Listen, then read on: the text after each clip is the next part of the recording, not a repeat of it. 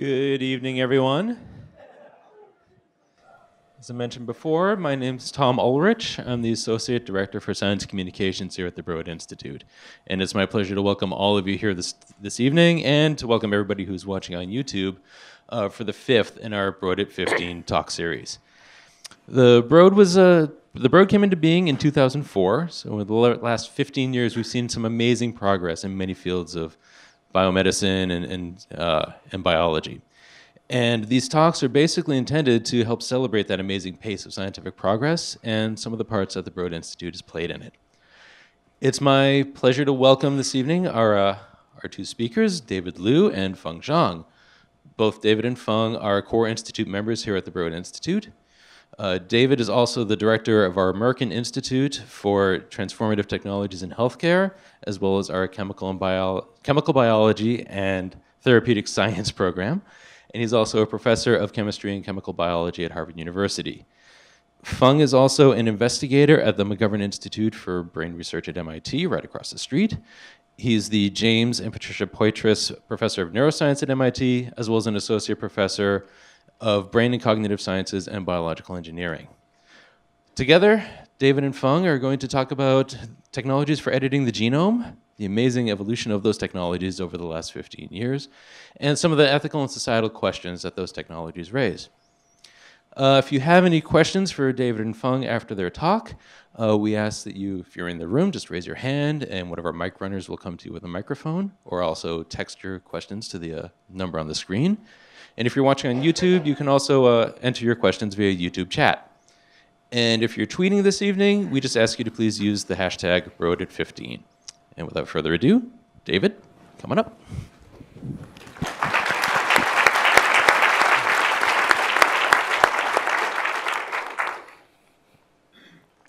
All right. Good evening, everyone. I can't see you because of the lights, but it's a pleasure to see so much interest in this topic. A defining characteristic of human nature is our desire to understand and address our problems. And mutations in our DNA pose serious problems to many individuals, families, and communities. Some of these mutations arise spontaneously, others are inherited, but in either case, we have little control over their occurrence. And until recently, we lacked the ability to precisely manipulate the DNA in living systems as complex as human beings. Over the past couple decades, however, our ability to not only understand, but to actually fix mutations in our DNA has advanced tremendously. Tonight, Feng Zhang and I will overview how basic science discoveries about natural bacterial defense systems, combined with some human ingenuity, have resulted in a new era of modern genome editing. All right, as a little bit of a primer, the complete set of nucleic acid instructions in a living system is called a genome. The genome of an organism is typically organized into one or more chromosomes. Almost all of your cells have 23 pairs of chromosomes, one set from mom and one set from dad, that collectively contain two sets of 3 billion DNA base pairs, or DNA letters. A useful analogy is that a genome is like a book, a chromosome is like a chapter within the book, and a gene is like a sentence within one chapter. These sentences and chapters encode the molecules of life. The physical manifestation of a gene is typically a segment of DNA that encodes a protein. Nearly all of the molecules within living systems are either directly encoded by DNA or are molecules that are generated by the actions of proteins and therefore are indirectly encoded by DNA. DNA is therefore the molecular answer to one of the most important and thought-provoking questions about life. How can living systems, which are three-dimensional, highly parallel, and full of analog inputs and outputs, be encoded by a linear digital stream of information? Because DNA is the script for life, the ability to manipulate DNA in living systems is very powerful. Much of today's talk will describe one such capability called targeted genome editing. Targeted genome editing is the ability to introduce specific changes into a target DNA sequence in living cells. And until recently, this capability did not exist for most organisms. targeted genome editing is poised to transform many aspects of our society. Research into the mysteries of biology and disease can be greatly accelerated by editing the animals and the cells that support much of biomedical research. So we can assess what happens to a cell or to this mouse when we introduce mutations that we suspect cause diseases in people. The development of more nutritious or higher yielding crops could be also facilitated by genome editing, improving agriculture.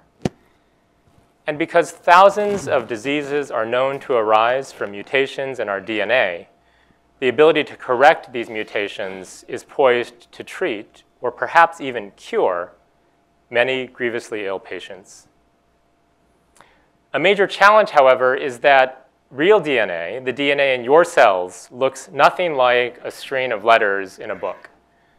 Instead, real DNA is a lumpy, complex molecule made of atoms that together form strings of DNA bases, A, C, G, or T. About 20 DNA base pairs are shown here. And it's not at all obvious how you might find a unique target DNA sequence, just one particular set of lumps, within the vast sea of 6 billion base pairs in each of our cells. And even if you could locate such a target sequence, how would you change that sequence precisely into a different DNA sequence of your choosing? Feng will now describe how scientists illuminated and then co-opted bacterial immune systems to create new tools that could not only find but actually modify target DNA sequences in living cells. Thank you. Thank you, David.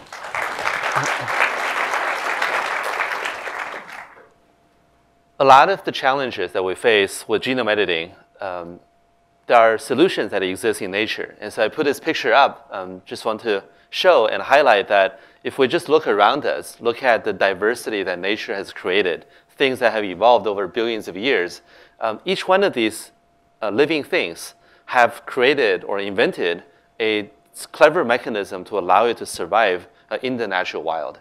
And by looking into the natural diversity, finding these interesting mechanisms, some of them, scientists over decades of study and engineering have turned into very powerful technologies. So the solutions for achieving genome editing lies in a lot of these natural diversities. So where did I start? So I was born in China many years ago, and I was fortunate to move to the US with my parents when I was a teenager. So when I was 11, I moved from this really crowded place to somewhere that's much more Zen-like. So in Iowa, where I landed, was a lot more calm, and there are lots of cornfields and lots of cattle. There were more cows than human that lived in the state of Iowa. Joking aside, Iowa was a great place to grow up as a kid. I enrolled in the public school, and it's in the public school that's where I first learned about molecular biology. In our school, there are these Saturday enrichment programs, probably programs designed for kids and also for parents who want to have the kids out of the house over the weekend for a few hours to learn about something that they're curious about. And so one of these classes had a title, Molecular Biology. I actually really didn't like biology because to me, life science in middle school was about memorizing different leaves and dissecting smelly frogs. None of these were really all that exciting to me. I like to take things apart and put it back together to figure out how to build things. So going to this class on Saturdays, we started to learn about all of the advances that were happening in biology. People were discovering DNA, discovering how DNA encoded protein, and basically how life is made of molecules and encoded by the blueprint of our genome. It's through learning about these new principles that people are discovering about biology and watching documentaries like Jurassic Park that I got really excited. The concepts that were illustrated in these science fiction movies was really exciting. It didn't feel like it was all that remote and all that sort of unlikely. So the teacher who was teaching the Saturday enrichment class remembered that I was really fascinated about molecular biology. And so by the time I became a high school student, he came to me and said, well, there's a great opportunity for you to learn more about molecular biology. It turned out in one of the hospital systems in Des Moines called Iowa Methodist Medical Center, there is a gene therapy research lab. And within this gene therapy lab, students can sign up to become a volunteer in the afternoon and work with the scientists or the doctors that are working there. And so I signed up and I began to work with my first mentor, Dr. John Levy, who taught me side by side what DNA is, how to manipulate DNA and look at cells under a microscope, and also putting green fluorescent proteins into these cells to make them glow green. So the Gene Therapy Research Institute was focused on using molecular biology and also the latest advances in our understanding of viruses to be able to deliver therapeutic genes into patients. And so, for instance, scientists there were engineering viruses to be able to deliver a toxic gene into tumor cells so that they can get rid of tumor for ovarian cancer patients and also for brain cancer patients. And so it's through working with John and also all of the scientists there that I began to learn about what scientific research and molecular biology applications for medicine is really all about. So those types of gene therapy allow us to put a therapeutic gene into the body. But sometimes genetic diseases are caused by mutations in our DNA. And so we can't just put a gene back in. We actually have to go and try to fix these DNA sequences.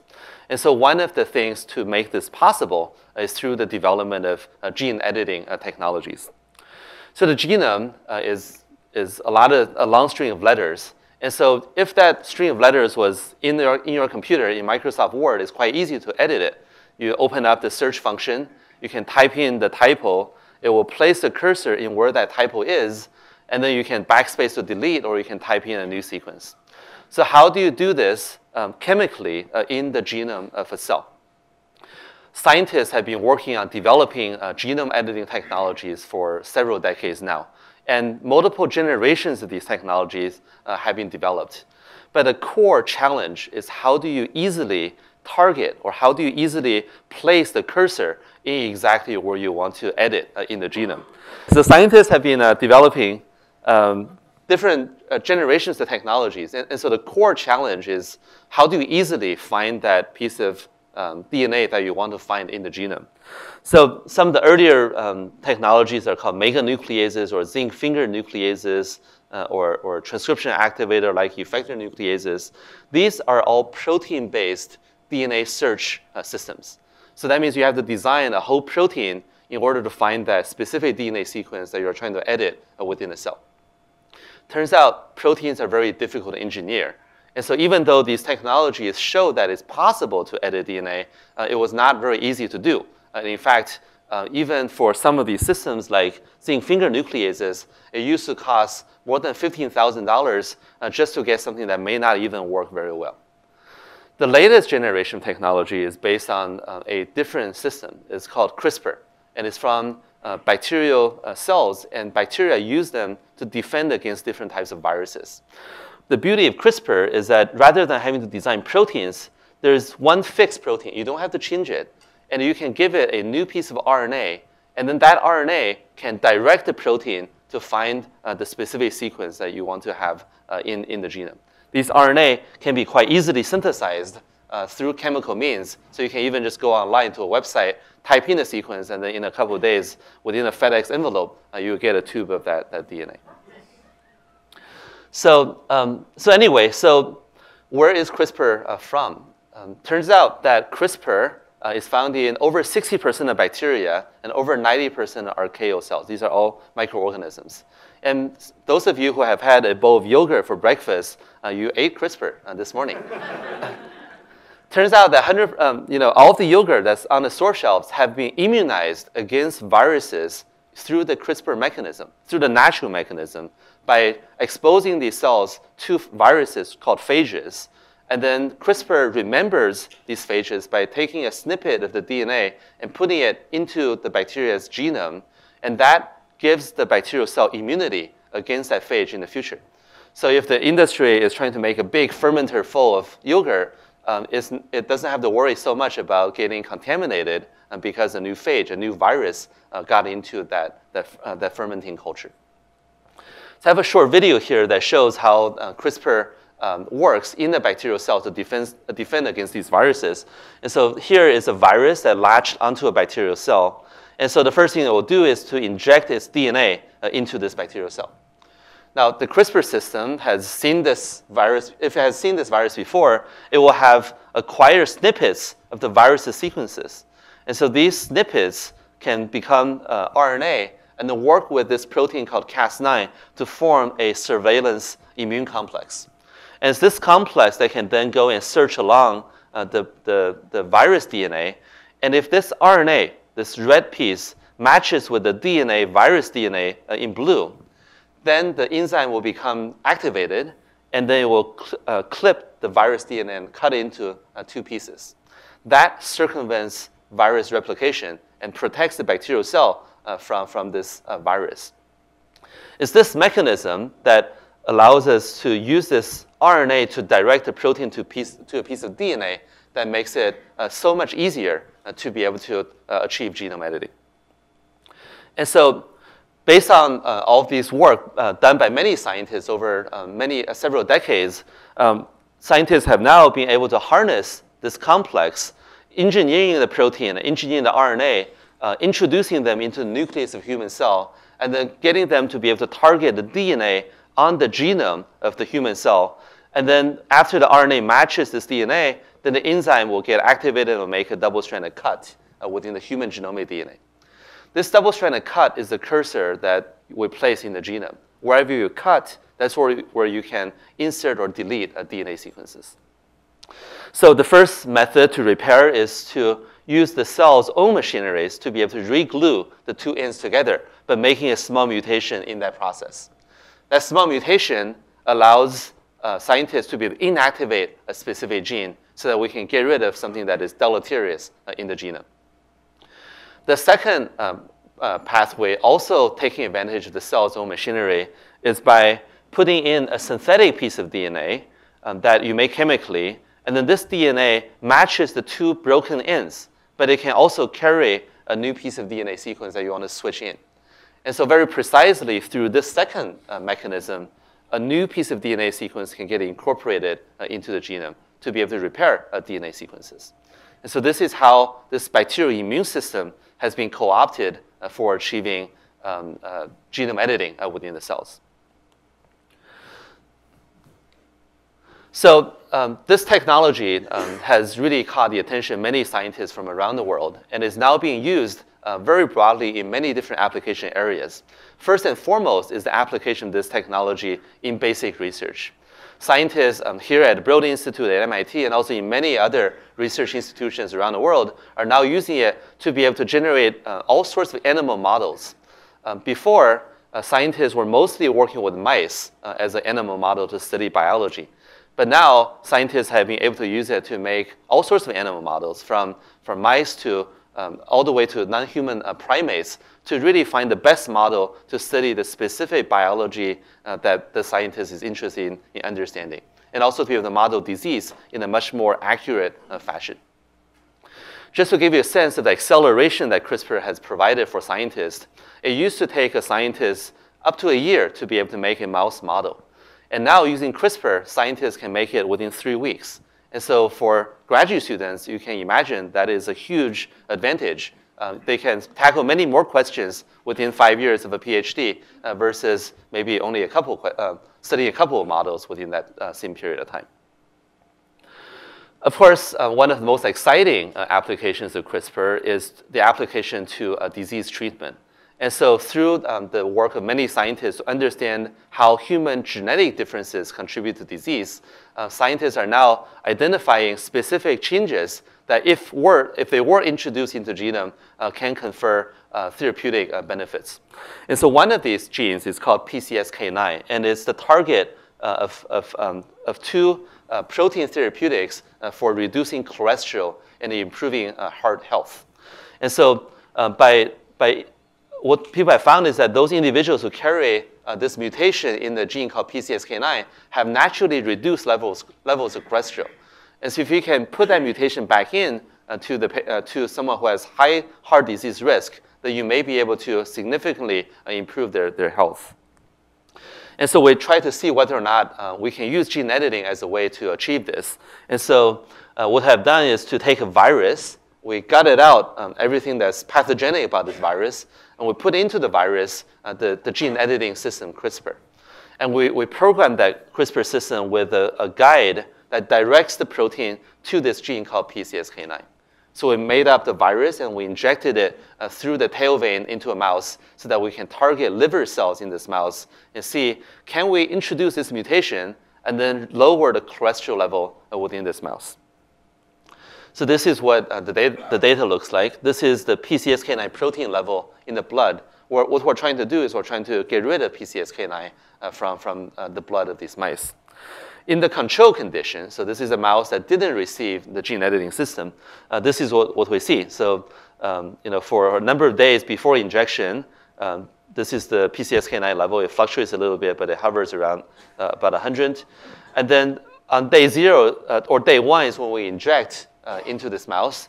And you can see after injection of something that doesn't target the PCSK9 gene, the protein remains about the same in the mouse. Now, if we put in the virus that carries a CRISPR that targets PCSK9, then this is what you see. So on day 1, we inject, and then after injection, we no longer see PCSK9 protein within this mouse. And so this shows that we can use this system to very effectively introduce a mutation to fully get rid of PCSK9. And then this effect is permanent. So for the rest of the time points that we measure, this effect persists. So through a single dose, you can achieve a very long-lasting therapeutic outcome. So in addition to using CRISPR, and so CRISPR is now being very actively developed in the pharmaceutical context for the treatment of many different diseases. And David will tell you more about some of the most recent exciting outcomes that have come out of CRISPR therapeutic trials. In addition to therapeutic applications, CRISPR is also widely used in agriculture to try to improve crops. And so here are just 2 examples of what scientists have already accomplished. One is to make non-browning mushrooms. You have all seen mushrooms that brown a little bit. And by introducing a naturally present genetic difference, we can make a mushroom that don't brown easily. Soybeans have also been modified by introducing specific variations. You can make heat-tolerant soybeans and also make soybeans that produce more oleic acid, so make them even healthier as a crop. So that is also being used very broadly. People are now engineering tomatoes and rice and many other crops to try to make them more sustainable and also improve the agricultural yield. All of this is done through a protein called Cas9. But CRISPR refers to many different types of bacterial immune systems. So Cas9 is one example, but then there are many other different types of CRISPR systems. Another one is called Cas13. Unlike Cas9, Cas13 targets RNA molecules inside the cells, inside the DNA molecules. And this property allows Cas13 to be turned into a very nice diagnostics technology to be able to quickly look for whether or not a virus or a bacterial pathogen is present in blood, urine, or saliva. And so this is what these diagnostics test strips look like. You look to see whether or not a line shows up, very much like a pregnancy test strip. And you can see whether or not a disease is present. And so here's a short clip that shows how this diagnostics technology works. So this is the Cas13 enzyme. You can program it with the RNA guide to recognize a virus or a bacterial pathogen's RNA sequence. And then when the guide RNA recognizes the virus RNA, it turns the protein on. And this protein will then cleave other RNA molecules. So now you can engineer a reporter RNA that has two reporting ends. Upon cleaving this reporter RNA, then the 2 ends can report an output. And so you can apply this reaction onto the paper strip where these molecules flow across this paper strip. And if the virus is present, then a line will appear, and because these molecules get captured on this paper strip. And so by looking to see whether or not on this lateral flow-based diagnostic test strip, a new line showed up. You can very easily develop a diagnostic to see does a person have influenza virus, or you can use this to quite quickly see whether develop a test to see if someone has the new coronavirus that's being reported in the news recently. So anyway, so those are just some examples of how scientists have been able to mine from nature to then turn nature's inventions, engineer them into useful biotechnology to improve human health in many different application areas. So now I'll turn it back to David, who will continue to tell us about how CRISPR and genome editing allows us to develop really powerful therapeutic methodologies. Great, thank you, Feng.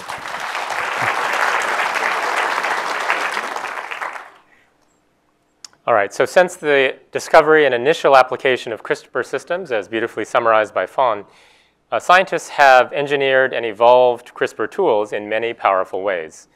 A major motivation behind much of this innovation is the nature of mutations that cause human genetic diseases. There are currently more than 75,000 such known variants, and they represent many different types of changes. Point mutations, which are simply swapping one DNA base for another base, account for about half of the known disease-associated mutations. Among the 12 possible ways to change one DNA letter into a different letter, the 4 most common ways collectively represent the large blue wedge of this pie chart. For example, a single C to T change in just one copy of one gene, called lamin A, in your genome causes progeria, this devastating rapid aging disease that many of you have probably heard about, which causes patients to pass away around the age 14. And even as toddlers, they already exhibit symptoms consistent with elderly joint disease and heart disease. A different kind of single base swap, the mutation of an A to a T in your hemoglobin genes, causes sickle cell anemia, which diminishes the lifespan and the quality of life of millions of patients. In addition to single base errors, missing or extra DNA letters can also cause disease. The most common cause of cystic fibrosis is 3 missing DNA letters in a gene called CFTR. And just 4 extra DNA letters at a certain position in a gene called HEX-A is the most common cause of Tay-Sachs disease, a neurodegenerative disorder. So to apply targeted genome editing to truly study and correct as many disease-associated mutations as possible requires the development of many different editing capabilities. Feng presented how CRISPR-Cas9 was first used as programmable molecular scissors that cut DNA sequences, first of the bacteria's choosing and then of our choosing. In most cell types, cutting DNA leads to target gene disruption. This can be very useful for some applications, like the PCSK9 application that Feng described. But for most genetic diseases, disrupting the already mutated target gene is not expected to benefit patients. Instead, to restore normal gene function, we actually need to repair rather than further disrupt the mutated gene.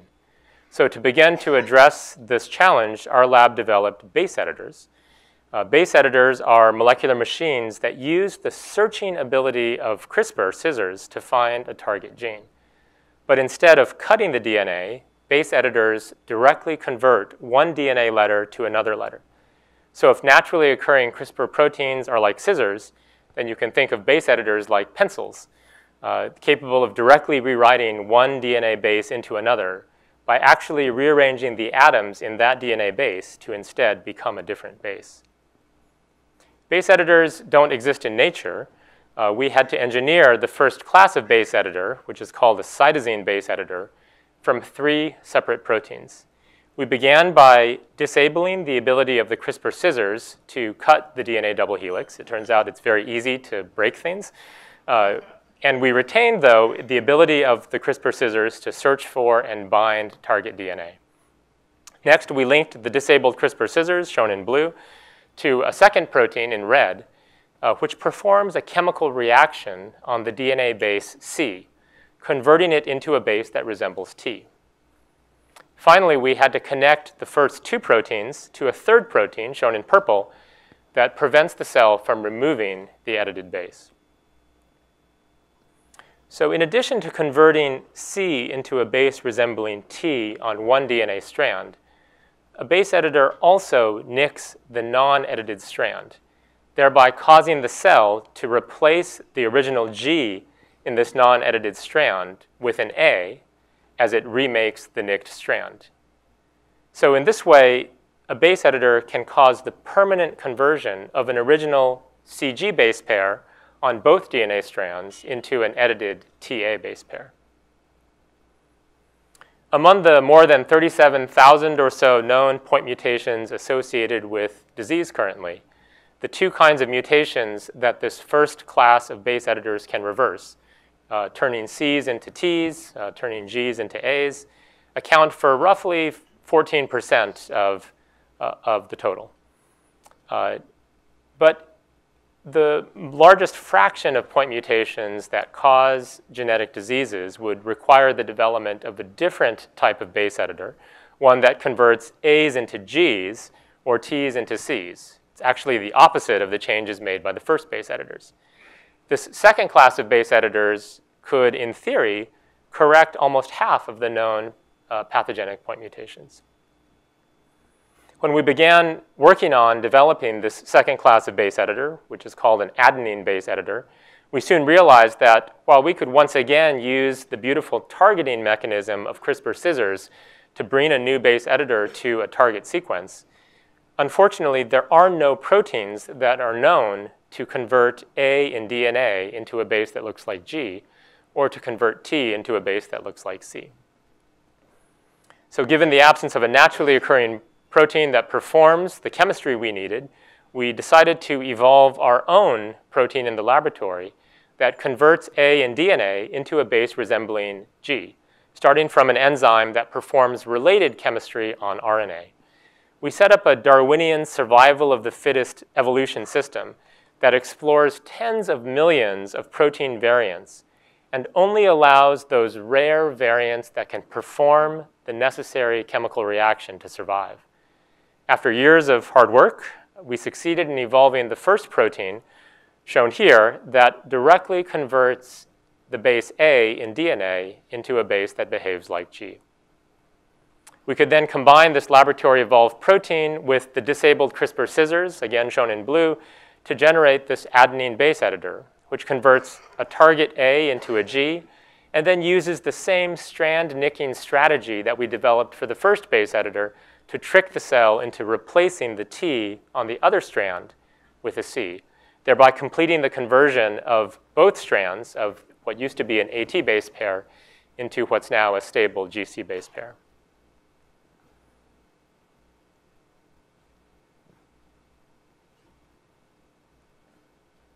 All right, so these two classes of base editors can install or correct 4 of the most common kinds of single-letter mutations that cause genetic diseases. But what about the rest of this pie chart, which includes the 8 remaining ways to swap one DNA letter for another letter, as well as the insertion of extra DNA bases, the deletion of DNA bases, and other types of genome changes that all can cause genetic diseases? To make these other types of changes at target sites in the genomes of living cells, our lab recently developed prime editors. So prime editors, like base editors, use, once again, the incredible DNA targeting ability of disabled CRISPR-Cas9. But instead of cutting DNA like Cas9, and instead of converting one base to another base like base editors, prime editors directly replace the original DNA sequence at the target site with a newly synthesized segment of DNA of our choosing. So this direct search and replace editing capability, just like the word processor that Feng envisioned, makes prime editors very versatile. They can make all 12 possible kinds of base-to-base changes. They can also make small insertions or small deletions, even in the same edit. So if CRISPR-Cas9 is like scissors and base editors are like pencils, you can think of prime editors to be like molecular word processors. Okay, so how do they work? To create prime editor proteins, we fused disabled CRISPR scissors, again shown in blue, with an engineered enzyme called a reverse transcriptase, shown in red. In addition, we engineered a special prime editor guide RNA, or PEG RNA for short, which not only specifies the target DNA site, the way that a guide RNA does in natural CRISPR systems, but the PEG RNA also encodes the desired edit that you wish to make in the target DNA site. The prime editor protein and the PEG RNA together form a complex that binds to target DNA, just like natural CRISPR-Cas9. But instead of cutting the target DNA, prime editors nick just one strand of DNA near the site of the desired edit. And then they used the freshly nicked DNA to prime, or initiate, reverse transcription.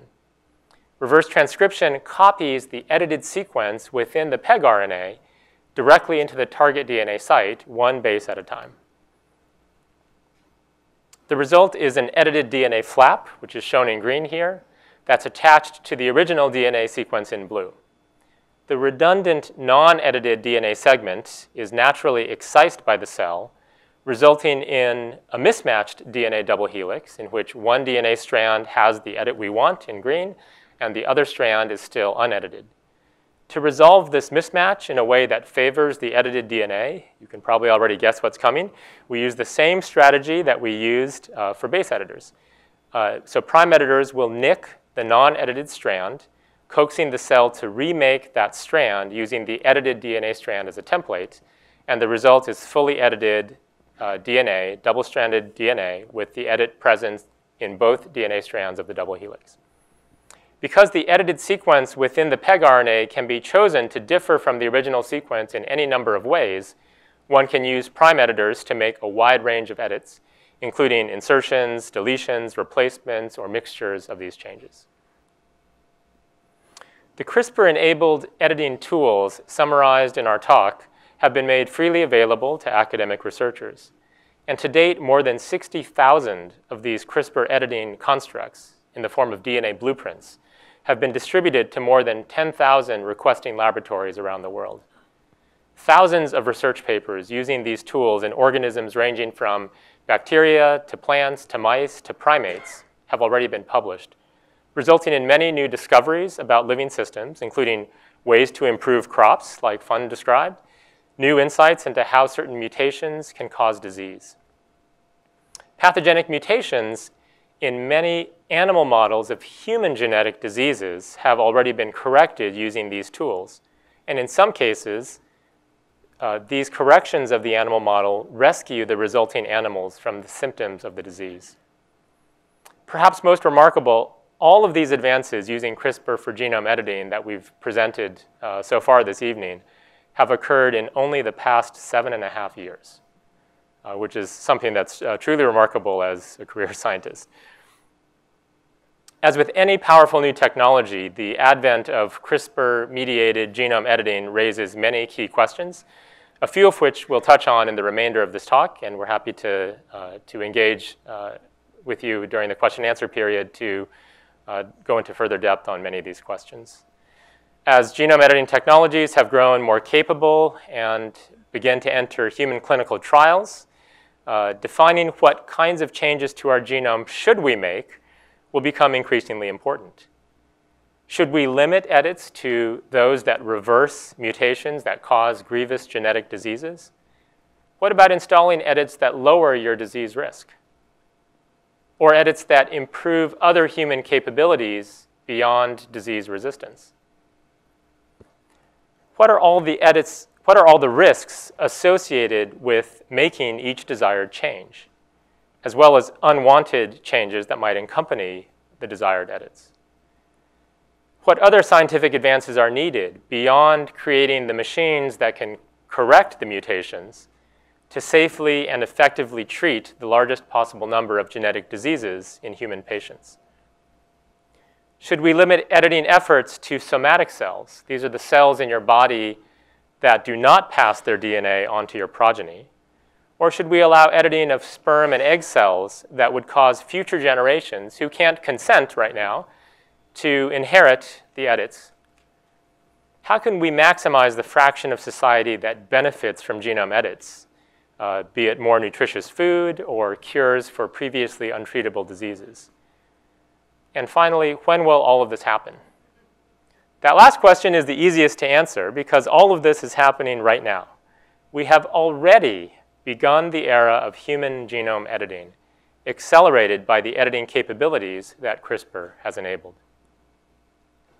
Genome editing agents, like all molecules, bind their targets with imperfect specificity, potentially resulting in unwanted modifications at so-called off-target sites.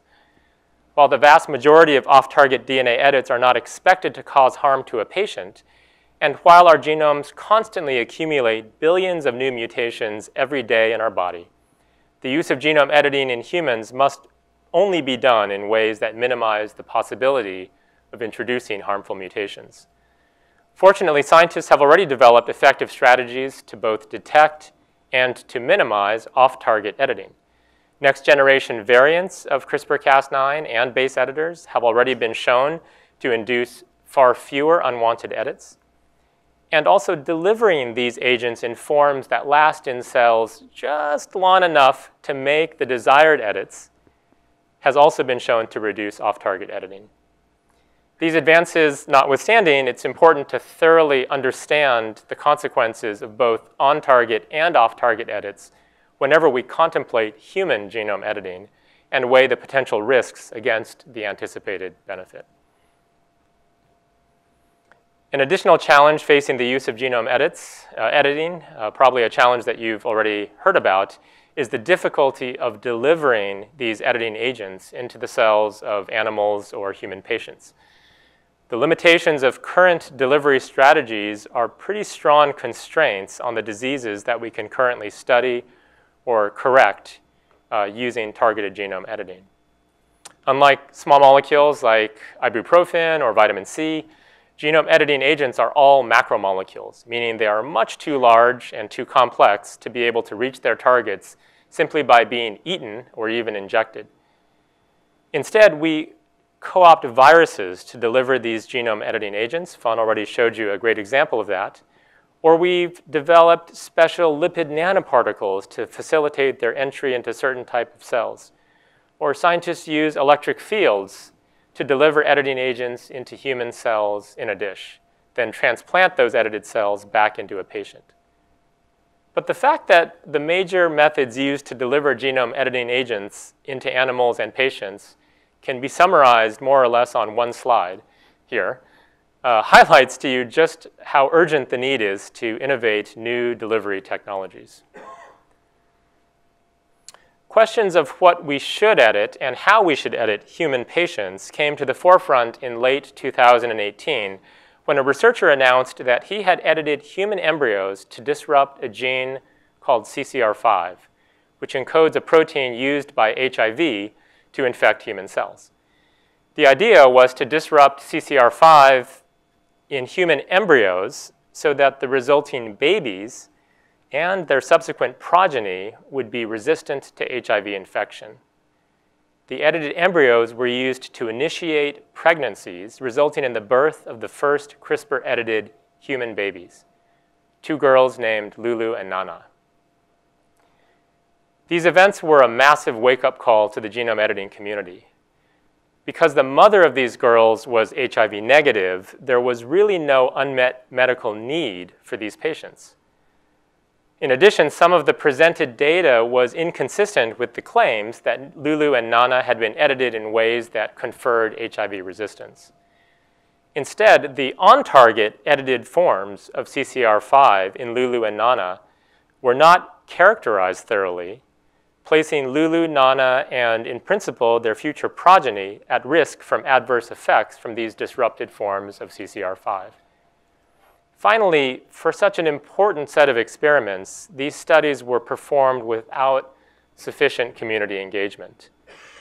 Now and in the future, we must do much better by fully engaging scientists, doctors, patients, ethicists, regulators, before undertaking such efforts. And indeed, many scientists, including Feng and myself, had called for a moratorium on editing human embryos to make genetically modified children at least while an international governance framework is developed that considers all of the critical responsibilities with such a powerful capability. Other early examples of human genome editing, fortunately, have been more encouraging. Just 2 months ago, early clinical trial results were announced from using CRISPR to edit stem cells from 2 patients with serious blood diseases, beta thalassemia and sickle cell anemia. In this trial, CRISPR scissors were used to cut and disrupt a DNA sequence that normally helps turn off the production of fetal hemoglobin around the time of birth. Now, turning off fetal hemoglobin production is normal. It's happened for all of us. And it's inconsequential for people with normal adult hemoglobin genes. But if your adult hemoglobin genes have mutations in them that render them broken, as is the case if you have beta thalassemia or sickle cell anemia, then reactivating your body's ability to produce fetal hemoglobin, which can compensate for missing or defective adult hemoglobin, can literally be a lifesaver.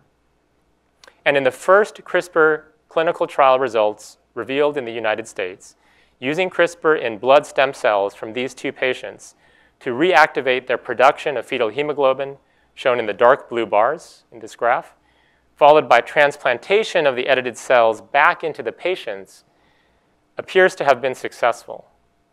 And while these patients have been treated for less than a year now, or it's been less than a year since they were treated, both patients show signs that they might actually be cured of their previously debilitating diseases.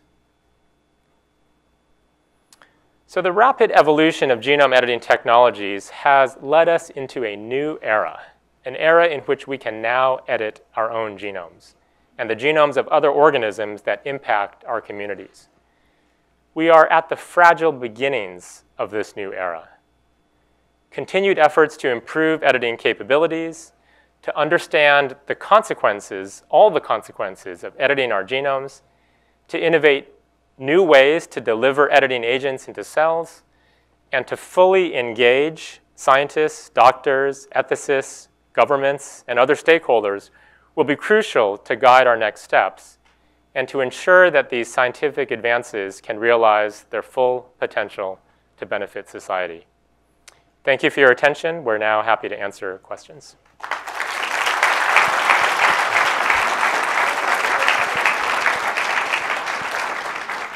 Thank you very much, David and Feng. Feng, why don't you come back up on stage? If you're in the room and you have a question, please raise your hand, and we have a pair of helpers over here that'll bring a microphone to you. Yes, over here.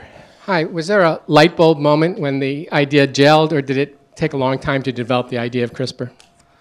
Yeah, actually, I learned about CRISPR when I first arrived at abroad, and it was in the conference room not too far away from here, that a scientist was talking about his study of Enterococcus bacteria. And then he just casually mentioned, he wasn't studying CRISPR, but he just casually mentioned that CRISPR are these interesting nucleases that scientists were beginning to figure out what they do. So I was getting bored in the meetings. I was in the back of the room and Googling CRISPR. And when I started to try to read up on CRISPR and try to piece the things, different information together, then I got really excited. And that was the moment that I thought, if we can just turn this into a tool, this will really transform how people do genome editing. So sometimes drifting off in a meeting can be a good thing. Never happens. David, what got you interested in doing base editing? It was really, well, first I'm a chemist, so base editing is doing chemistry on the genome. I think that was really a more of a mindset. The inspiration was recognizing that cutting DNA can be very useful if you want to disrupt genes, but in many cases, all we want to do is change one DNA letter back to another. And if you cut that place, you tend to mostly create products that, as Feng mentioned, have uncontrolled insertions and deletions, which is great if you want to disrupt a gene, but less useful if your goal is to just precisely correct one base and turn it into a different base. Okay. Anybody else in the audience? Yes, over here. When you repair the genes, do you need to repair all the cells or a subset of the cells? Yeah, so that really depends on the application. Biology, by its nature, tends to have a certain level of redundancy built in. So for some diseases, for most diseases, you don't need to correct 100% of cells in the body. And in some diseases, for example, some genetic blindnesses, you may only need to correct a pretty small fraction, maybe 20% of certain types of cells in your retina. For other diseases, like many that require correction in the liver is an example of an organ where if you correct a small percentage of the cells, but those corrected cells are healthier, then over time they can actually take over the liver and you can end up with a fully healthy liver and potentially a cure for the disease. So it really varies. There are other diseases, they are not currently great targets for genome editing, where you really want virtually every cell in the body to be edited. And in those cases, we still need to work on delivery, this big issue that occupied that one sad slide, as well as improving the efficiency of editing. And of course, whenever you contemplate editing all the cells in a body, I think the bar is very high for needing to really understand exactly what the consequences of all that editing would be. We've had a couple of questions from the internet. Feng, can you talk a little bit about the differences between the different Cases? So Cas12a, Cas13, Cas9. How do they differ? Sure. So CRISPR refers to this whole family of bacterial immune systems. And each type of immune system uses a different molecule to be able to carry out the defense activity. So Cas9, which is kind of the main thing that we talked about here today, targets DNA. And then there are other CRISPR systems like Cas13 that target RNA because viruses come in both DNA and also RNA form. And some of these molecules have very interesting properties. For example, the Cas13 molecule, once it recognizes a piece of RNA, it will switch on and then cleave other RNA molecules. And once it cleaves it, it still stays on. It doesn't turn off like Cas9. So what that means is you can take advantage of this activity to then use it to cleave reporter molecules that either give off a glow of color or changes the color on a paper strip to develop diagnostics technologies.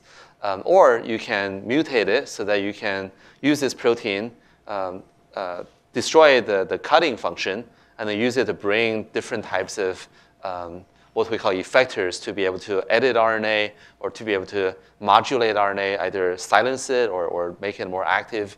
So those are different ways where nature have developed different molecules that we can repurpose to build out a whole toolbox for studying and also manipulating biology. And David, we had a question come in about prime editing and base editing and how precise they are. I mean, you mentioned chances for mistargeting with genome editing. How do base and prime editors do when it comes to precision? Yeah, so base editors and prime editors, because they use the searching mechanism of CRISPR, they are prone to the same types of general off-target binding of DNA as CRISPR, normal CRISPR scissors. But because there are additional requirements to get a base edit or a prime edit to work, they tend to be less prone. Only a subset of the off-targets for using CRISPR scissors at a given target site tend to actually lead to productive base editing or prime editing. The prime editing mechanism is particularly interesting because it actually requires not one check where the guide RNA has to match the DNA sequence, but it actually requires 3 checks, which if you were paying attention to the cartoon, there will be a quiz at the end and you can identify the 3 events. And each of those pairing events, each of those 3 pairing events provides an opportunity to reject an off-target sequence. So as you might imagine, the result of having 3 checks instead of 1 is that when we looked at known CRISPR-Cas9 off-target sites for prime editing off-target activity, we saw far less. But that's not the same as saying that there won't be off-targets that prime editing might have on their own. We just haven't developed, the field hasn't developed methods for detecting them in an unbiased manner yet. And speaking of developing methods and detecting methods, one of the other questions that's coming from YouTube. So by evolved proteins, you mean genetically modified proteins that allow you to do things that wouldn't other be found in nature? Yeah, that's right. So researchers have developed ways of recapitulating the Darwinian evolution cycle in the laboratory, and in some cases speeding it up dramatically. The Nobel Prize was awarded a couple years ago to a set of researchers who helped enable protein evolution in the laboratory. And that capability has proven to be very powerful and very useful for engineering new properties in proteins that nature doesn't provide. So that's exactly what we mean by evolved proteins. These are proteins that didn't evolve to do these kinds of changes or these capabilities in the laboratory, in nature, but instead we've evolved them in the laboratory from starting points provided by nature to acquire these new functions or these new activities. All right. A couple of hands up in the middle.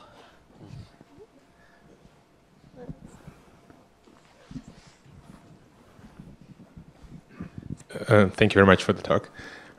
When scientists embark on such an ambitious project, such as CRISPR, presumably in the beginning they don't really know whether it's going to be realized or not, and yet they have to convince PhDs and postdocs to actually try and do it. So I'm wondering, what are your criteria for realizability for a certain project, and do you have like a set of you have a recipe for before you start a project that it's okay, I think this is going to be realized? And thanks. You answer first, and then I can pitch in.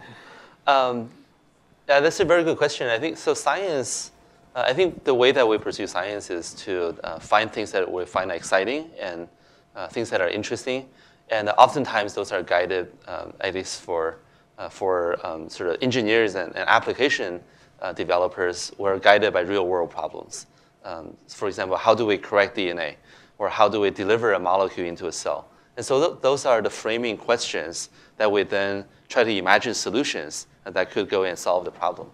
Once you start to think about a solution, then you kind of read about it and you pressure test different ways that a particular solution may not work. And if you find a fatal flaw, then that will you can persuade yourself not to do that. But if you can't find a fatal flaw, then you try it. And as you collect more data, you can see are there things that are different than what your imaginations are. And if they are, then you modify your approach based on this new learning.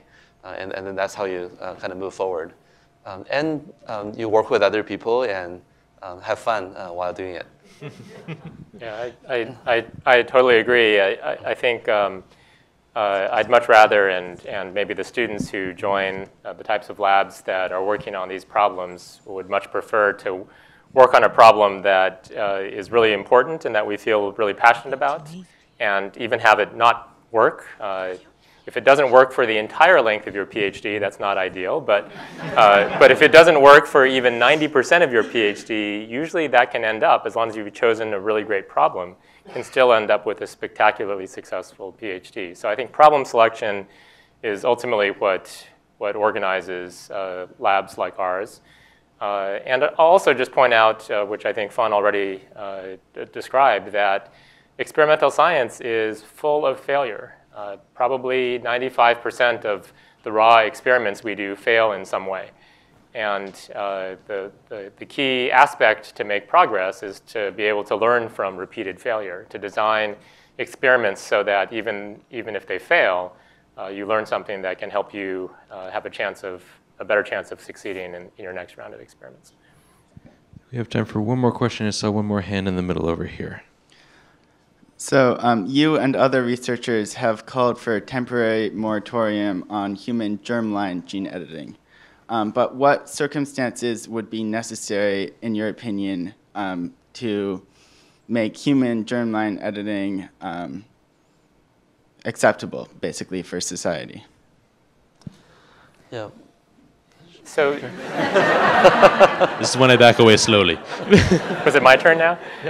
So I think to be clear, the moratorium that we are co-signatories, the proposal for a moratorium that Feng and I are co-signatories on, does not mean we think nobody should ever edit human embryos it does lay out a set of arguments for why, at least in the current set of conditions, there are very few, if any, plausible situations you could imagine where, given all of the other methods that we can use to, for example, pre-screen embryos, do genetic testing on them before implantation, why it's very difficult to imagine plausible situations where it seems medically and ethically justified to edit the embryo and then initiate a human pregnancy with it. That, to be clear, is specifically the hot button item. It's not editing embryos in research. It's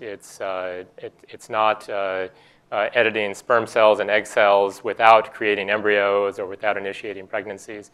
And I think another important part of the position is we think governments and ultimately each nation will need to decide for themselves what the right set of conditions are under which they might contemplate allowing such a practice. But we think until that governance structure has had time to be thoughtfully constructed, now is a good time to say maybe we should stop creating edited children, which happened much faster than I think most people thought it would, especially when there is no sort of thoughtful unmet medical need that was addressed by the case that was presented.